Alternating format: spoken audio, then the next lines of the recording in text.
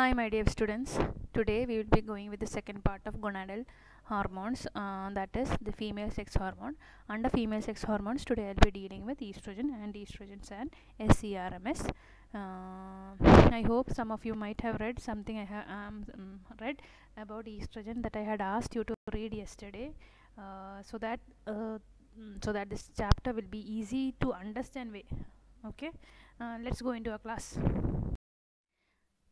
Starting with estrogen, we will be going with the classification of estrogen, that is natural estrogen which are produced by the body, synthetic that which are synthesized outside. Second, we'll go into the regulation and secretion and regulation.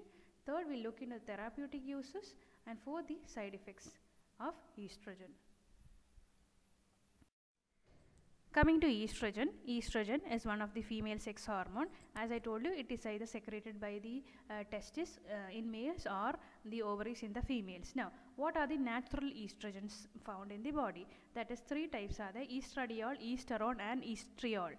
Estradiol, from where they are secreted. Estradiol is secreted by the Graafian follicles, corpus luteum and placenta in the females, while in the males it is by the aromatization of testosterone in the testes. I hope you remember the flow chart I had mentioned in my last class, that is, after testosterone is being formed, it converts into estrogen. Okay, that is what is being mentioned here. By aromatization of testosterone it forms estrogen, and also by some extraglandular tissues in males. Now these are the most active or potent form of estrogens. Coming to esterone. Esterone is the oxidized form of estradiol. The above mentioned esterone, when the oxidized form is estriol. That is formed in the liver, while estriol is formed by the hydroxylation of esterone. Okay, the above drug by hydroxylation. Okay. Now, if you ask me estradiol, the biochemical name of estradiol is 17-beta estradiol, the most potent form which is secreted by the ovaries. Esterone formed by the extraglandular conversion of androstenedione in the peripheral tissue, as I told you in my previous class. Estriol, I told you, hydroxylation of estrone is a conjugated metabolite of estrone and estradiol. Okay, a small difference. Now I tell you one more thing. Major site of estrogen production in premenopausal women is ovary, major site, while in postmenopausal women estrogen is usually produced by the peripheral organs like liver, kidney, brain and adipose tissue. That is, before menopause it is by the ovary which is the major site, but after menopause it is usually the peripheral organs like liver, kidney, brain and the adipose tissue. Now, after natural estrogens, we come into the synthetic part. What are the synthetic synthetic estrogens? There are steroidal estrogens and non-steroidal estrogens. Under steroidal, ethinyl estradiol, mestranol and tibolone. These three names should be known.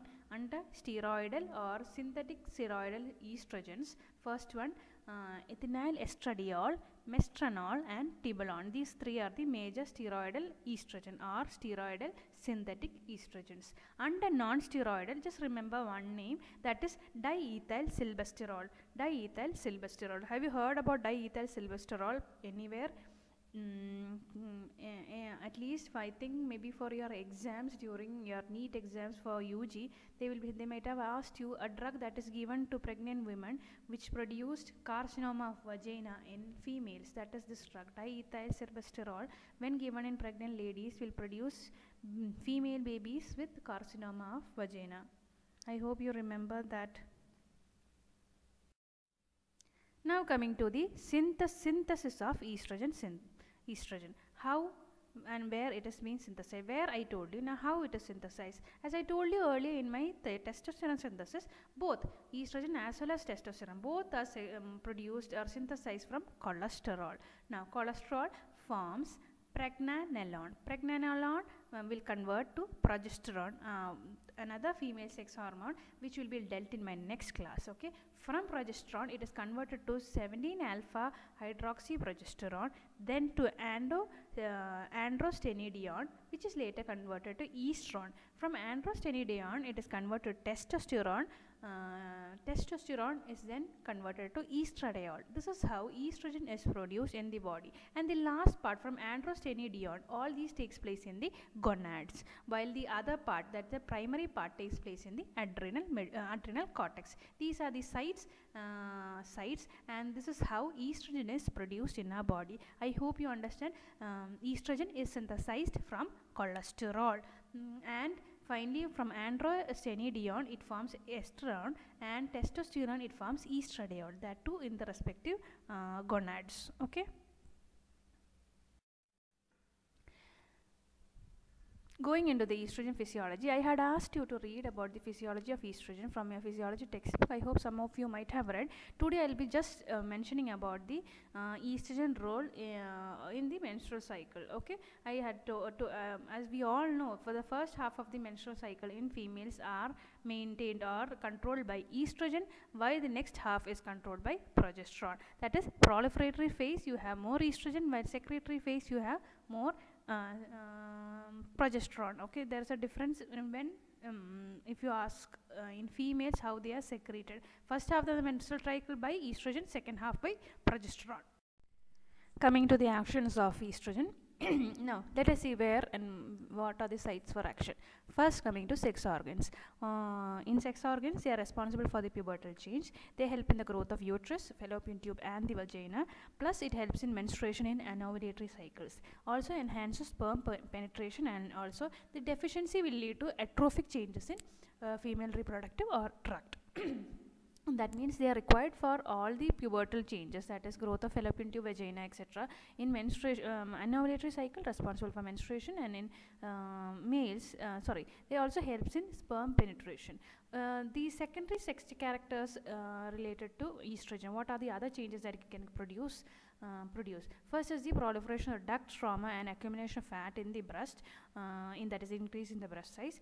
Plus pubic and axillary hair appear with the help of estrogen, and also feminine body contours and behaviors. All the feminine characters appear as a result of estrogen at the pubertal time, that is as a result of the secondary sex characters. Similar to our similar to our testosterone, as I mentioned in my earlier class.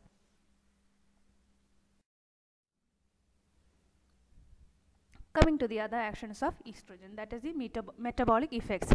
Anabolic action is there, but weaker than our testosterone. It is also responsible for pubertal growth in both in both boys and girls. Coming to the bone mass has been increased with the help of estrogen. How does it do? In bone there are osteoclast and osteoblast. Osteoclast causes bone resorption. What is bone resorption? Bone resorption is a process by which osteoclast breaks down the bone. Here it decreases or retards bone resorption and helps in the fusion of epiphyses. So it is good for the bone. Then coming to water and salt retention. Edema treatable by diuretics. Blood pressure may rise on prolonged use. That is, it causes salt and water retention. As a result, that can cause increase in blood pressure. Now coming to glucose tolerance. Higher doses as in combined with OCP. When combined with OCP, there is impaired or normal blood sugar are not affected, but in diabetes patient it is precipitated and the control of sugar balance is being lost. So there is derangement in the glucose level in the blood. The lipid level, the estrogen decreases plasma LDL, which means a bad cholesterol in layman's language. It causes decrease in the plasma LDL, increase in the HDL, and also triglyceride level, some level increases. So there is a high raised ratio between HDL and LDL, which is good. The lipid profile is being maintained properly. Okay. Other actions includes blood coagulability. There is increased synthesis of clotting factors, that is 2, 7, 9 and 10. Also fibrinolytic activity. So there is a formation of clot in the body, some chances for formation of clot. Then vascular endothelium. In vascular endothelium, they release nitric oxide synthase and prostaglandin I2, which is responsible for vasodilatation. other organs like gallbladder increases lithogenicity, that is increased cholesterol secretion and decreased bile salt secretion. Bile salt secretion will be decreased.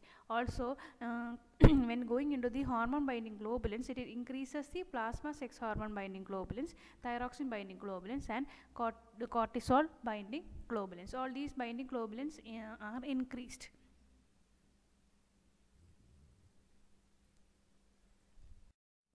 Now let's see the receptors for estrogens. Estrogen, there are two types of receptor, estrogen ER alpha and ER beta. Both these subtypes are present in most of the tissues, but ER alpha predominates in the uterus, vagina, breast, bone, hypothalamus and blood vessels. They are predominantly present in the females, uterus, vagina, breast, hypothalamus, bone, and blood vessels. While ER beta is mostly found in males, that is prostate glands of the males and ovaries in the females. Both E2 binds to both the receptors, that is estrogen, estradiol binds to both the receptors with equal affinity. Certain ligands or types of estrogen have differing affinity, but these receptors have different pattern of interaction with co-activators and co-repressor. That last line is not needed because it goes into the depth of receptor activity, that is biochemistry or deeper level of receptor level activity. Okay, so for you should understand that is there are two kinds of receptor, ER alpha and ER beta. ER alpha mostly in the female part, that is uterus, vagina, breast, bone, hypothalamus and the blood vessels, while beta is mostly seen in the prostate gland of males and in ovaries in the females. This is a pictorial representation of distribution of ER alpha and ER beta. Just know the difference that ER beta is just present in the prostate gland of male. ER beta predominates or dominant in the males.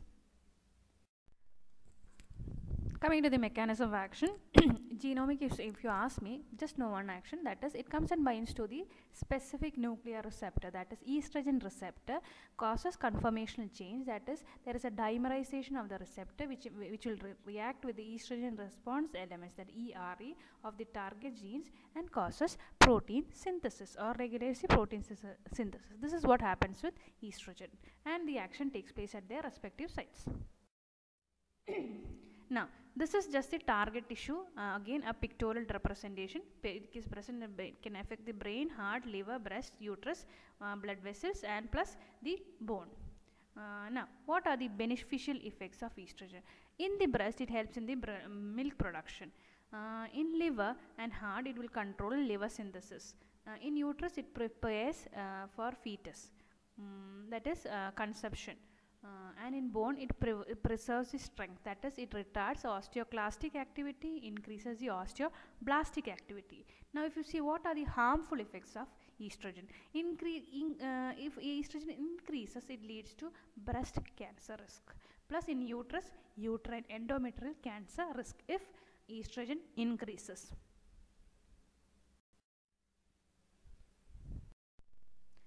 Now coming to the pharmacokinetics of estrogen, okay, that is ADME, absorption. If you ask me absorption, it is all well absorbed orally as well as transdermally. Another form, transdermally also, it is well absorbed. Natural estrogen is inactivated in the liver by rapid metabolization when given orally. Now distribution, natural estrogens are largely plasma bound. They go and bind to the sex hormone binding globulins as well as albumins. And also metabolism, as I told you, it is easily inactivated due to rapid metabolization in liver, plus it is converted to estrone and vice versa in the liver. Estrone is then converted to estriol.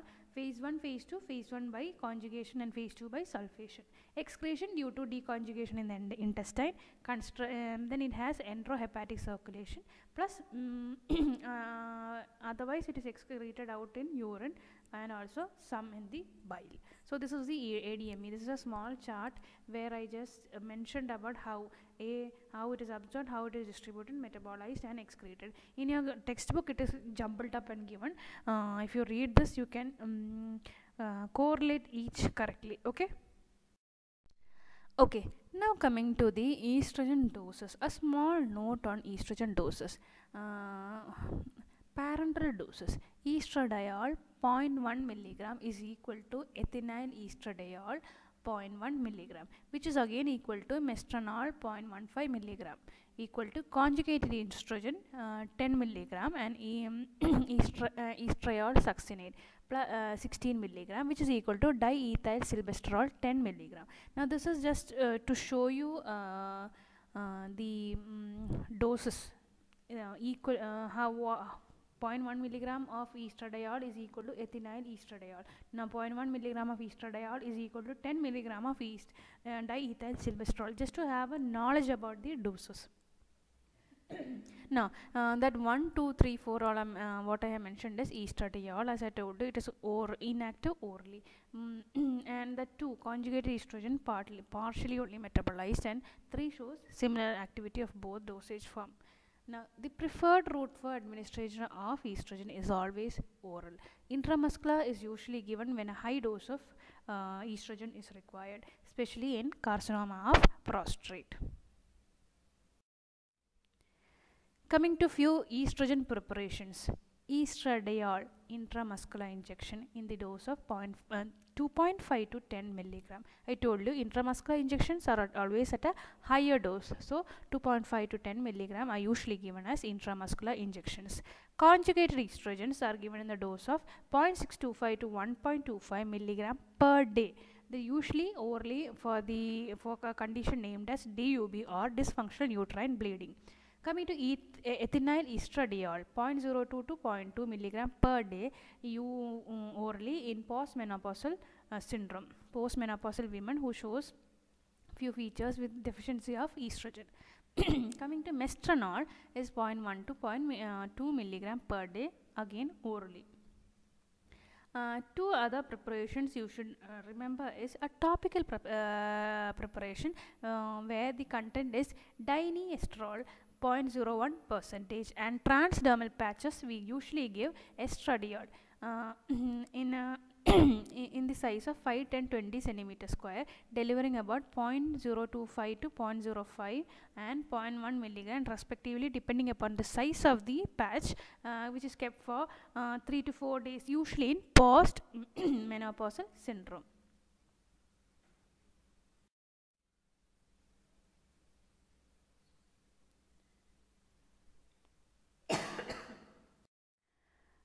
Coming to the ADR of estrogens.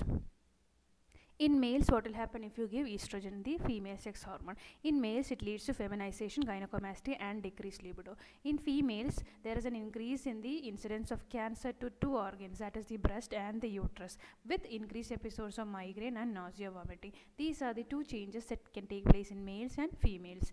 Other ADRs. Now, other ADRs, first, diabetes mellitus, that is intolerance to glucose. Glucose intolerance leads to diabetes. Second, fluid retention. As I told you, estrogen causes salt and water retention. Then hepatomas and cholelithiasis, that is a formation of gallstones, are more seen in people taking estrogens, and also there is a predisposition for thromboembolism. Now thromboembolism, the reason is because of the formation of clotting factors, and this leads to either pulmonary embolism and deep vein thrombosis. That is the episodes of thromboembolism increases when patients are on estrogen. Also, my first slide I explained about diethyl silbestrol. So there is an increased risk of vaginal and cervical cancer in female offsprings offsprings of mothers who have taken diethyl silbestrol in their first trimester. I hope you understood with the adverse effects of estrogen. First, in males what will happen, females what will happen, and the other, which include diabetes insipidus, diabetes mellitus, hepatomas, cholelithiasis, and also the episodes of thromboembolism increases, chances for vaginal and cervical carcinoma with diethyl silbestrol. Coming to the therapeutic uses. The first and foremost use is hormone replacement therapy, or HRT, in menopause women. In menopause, I told you, there will be decreased estrogen secretion. As a result, few changes that are responsible by the estrogen are lost with these females. Okay, so hormone replacement therapy is the first use. Now, what are the problems that you see with a menopause lady? Physically, psychologically, and emotionally are seen with these people. First one, vasomotor disturbances. That is, they experience hot flushes, inappropriate sweating, aches and pains. Everywhere you will be hearing after an age of 50 or 55, either they get angry very fast, or they'll be saying their body aches, body pains here and there. Okay. Second, due to decrease in estrogen, there is urogenital atrophy, either vaginitis, dyspareunia, dryness and shrinkage of the vaginal regions. Okay. Urogenital atrophy. Then, since estrogen has an effect on the bone, that is, it maintains or prevents bone resorption, help to maintain the bone mass. Since estrogen is withdrawn at the menopause stage, there is osteoporosis and they are more prone for fractures. Psychological and cognitive behavior, that is what I mentioned, irritability, depression with loss of libido. They either will be irritated. If you go and ask people with some doubts, they start blasting at you. Okay, that is psychological and cognitive disturbances plus dermatological changes, and they are also prone to have cardiovascular diseases like CAD, stroke, MI, etc. after or once they attain menopause. Now, the dosage that is usually given in HRT, estrogen equivalent to 0.625 milligram of ethinyl estradiol per day in a cyclical manner. This is why I mentioned the dosage form in my previous chart. Okay, this is the dosage form of estrogen in the hormone replacement therapy.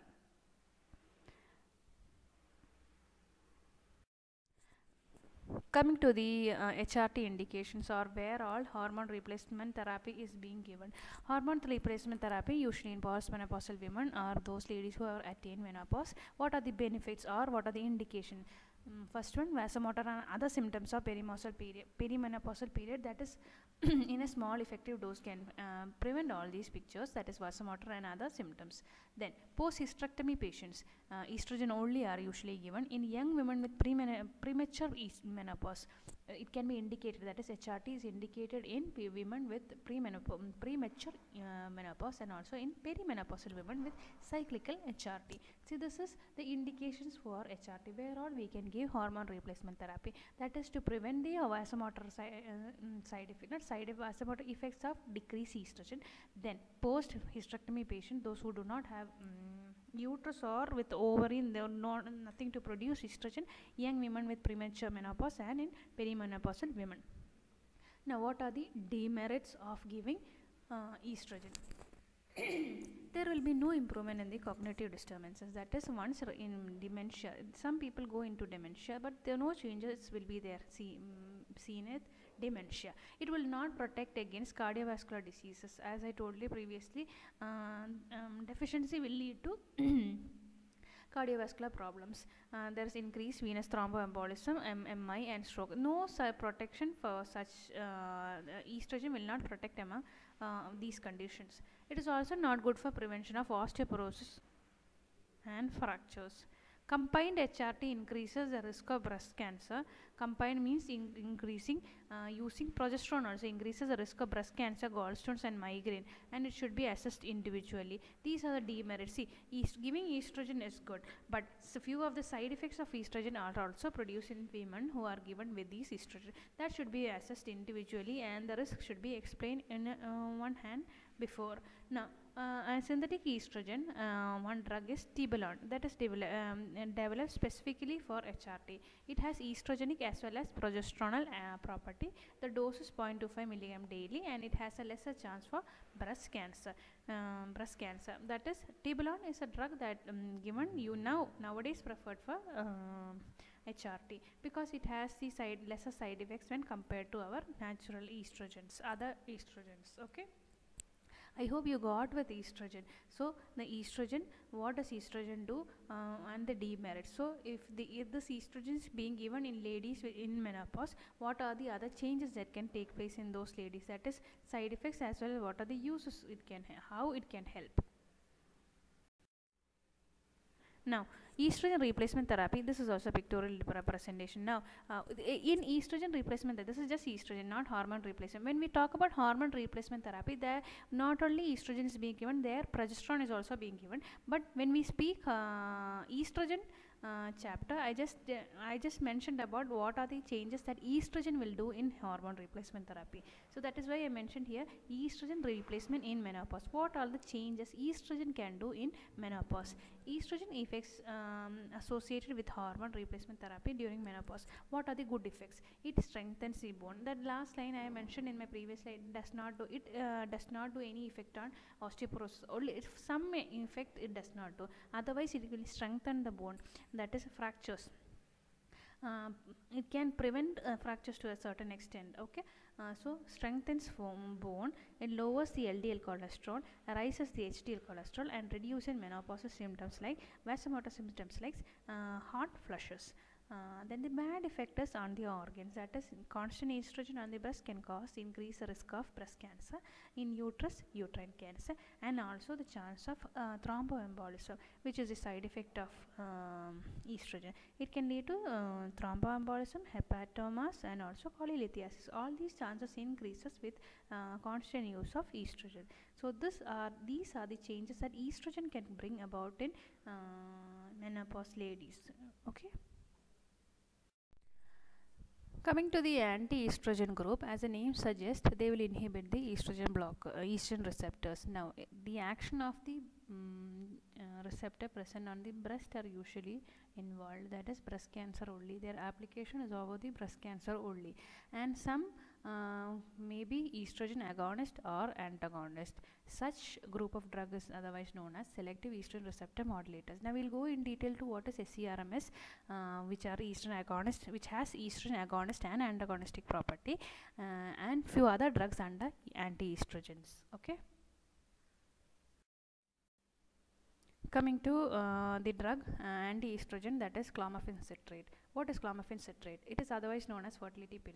This drug is used to induce ovulation. Now, how does it induce ovulation? They induce ovulation by inhibiting the activity of estrogens. So, it is other name for clomiphene citrate is fertility pill, and it acts by having an action or an antagonistic action on estrogen receptors in all the human tissues. Now, mechanism of action is by inhibiting the estrogenic feedback in estrogen feedback mechanism is being inhibited, leading to induction of GnRH secretion. Now, where all it is used in women with unexplained fertility or anovulatory infertility. It can go bind to both the receptors, that is the alpha and beta, thereby inhibiting the estrogenic feedback mechanism of inhibition of the inhibitory, and induces GNS, that is gonadotropin secretion.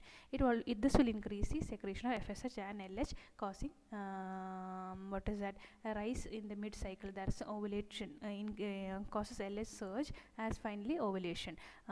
Also, the peripheral inhibition may lead to hot flushes. The peripheral inhibition of estrogen can lead to hot flushes. So, as a result, with the usage of clomiphene citrate, we will have ovulation that helps in pregnancy.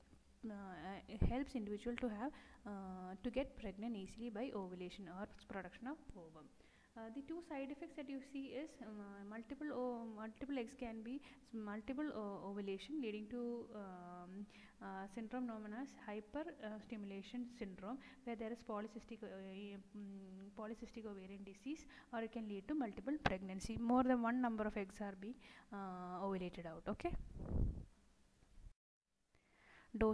Coming to the dosage, 50 mg OD for 5th day onwards for 5 days of the menstrual cycle, continued for 2 to 3 cycles. Conception occurs within 4 to 6 cycles. Here the estrogen is being inhibited for ovulation. So it is usually given as fertility pill. As the name suggests, it is usually used for inducing ovulation to become pregnant. The adverse drug reaction includes polycystic ovaries, multiple pregnancy, gastric upset, hot flushes, vertigo, and allergic dermatitis.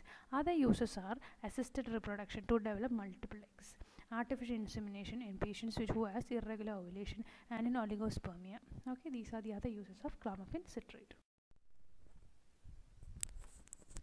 Coming to selective estrogen receptor modulators. Now, what are selective estrogen receptor modulators? Okay, these are agents that act as estrogen agonist. In some tissues they act as agonist, and in some tissues they act as antagonist. Now, Antagonistic activity will be beneficial in some cases. Agonistic activity in some tissues are very beneficial.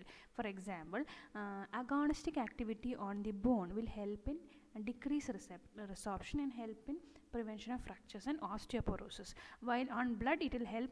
Agonistic activity will help in better lipid profile. Now antagonistic activity on in endometrium and breast will antagonistic activity that will help to decrease the risk of carcinomas and also prevention of thromboembolism. So agonistic activity are useful in areas where there is on bone, while antagonistic activity is important in the breast tissue. Now two important drugs that come under this group are tamoxifen and raloxifene. We'll just see the drug in detail. Tamoxifen has antagonistic activity over the breast tissues and blood vessels. Okay, they have antagonist that inhibits the breast tissue. So if there is estrogen and antagonism of there, they help they do not form breast cancers. So these drugs can be used in breast carcinomas. Okay, then this is the antagonistic activity, while tamoxifen has agonistic activity on uterus, bone, liver and pituitary. So their use can be tamoxifen primary uses on breast cancer as they help in prevention of breast cancer. First early cases it can help, then in advanced stages, and the only approved drug for breast cancer in premenopausal women who are in early and advanced stages. Now other uses includes primary prophylaxis of breast cancer in high risk women as well as an alternative to clomiphene in male infertility. So I'm just detailing once again about tamoxifen. Tamoxifen is an SERMs, that is SERMs, which are agents which have estrogen agonistic activity as well as antagonistic activity. In tamoxifen, they have agonistic activity over the uterus, bone, liver and pituitary. Since it has partial agonistic activity on uterus, sometimes it can lead to the formation of uterine or endometrial carcinomas, but its usefulness lies in the antagonistic activity over the breast tissues. It is used in the treatment of breast cancer. Coming to raloxifene, the agonistic activity is on the bone and the cardiovascular system, while the estrogen antagonistic activity is on the endometrial and breast tissue. As it has an antagonistic activity on the endometrial and breast tissue, the incidence of endometrial as well as breast cancer will be reduced. And since it has a partial agonistic activity on the bone, it helps in preventing bone resorption and osteoporosis. If you see the mechanism of action, it has a distinct DNA target, that is raloxifene response element. Now the use, it is second line drug of prevention and treatment for osteoporosis in postmenopausal women. So this is about raloxifene. Now in tamoxifen, you should remember it helps in 3B. 3B's means bone resorption is decreased, breast cancer is decreased, in blood it helps to maintain blood cholesterol level, that is increase HDL and decrease LDL. Here in raloxifene it helps in the bone. Both the cancers, uterus as well as breast cancers, are decreased. Both these are decreased in raloxifene. Okay, I hope you got with the point what is SERMs and what are the two drugs that come under SERMs and what are the actions they do. Pictorial representation of raloxifene, the good effects, that is it helps to strengthen the bone and decreases the LDL cholesterol. It can reduce the risk of breast cancer, also uterine cancer, than tamoxifen, because it has antagonistic activity over breast as well as uterine tissues and fewer blood clots than tamoxifen. The bad effects will be the hot flushes are not corrected, and also no reduction in LCIS. Coming to aromatase inhibitors, a small note. Okay, now what are aromatase inhibitors? I told you in my synthesis of testosterone from cholesterol, testosterone in the testes will get converted to estradiol. Now this is with the help of an enzyme named as aromatase. This enzyme converts testosterone to estrogen. Now our aim, or the aim of aromatase inhibitors, are the decrease the formation of estrogen. This is by inhibiting the enzyme aromatase. So three drugs that you should remember under this aromatase inhibitors are letrozole and anastrozole. These two drugs names should be remembered, letrozole and anastrozole. Now they are just a few note, okay. Usually for exam they ask you what are the two drugs which come under aromatase inhibitors, or sometimes they can ask you a short note on aromatase inhibitors.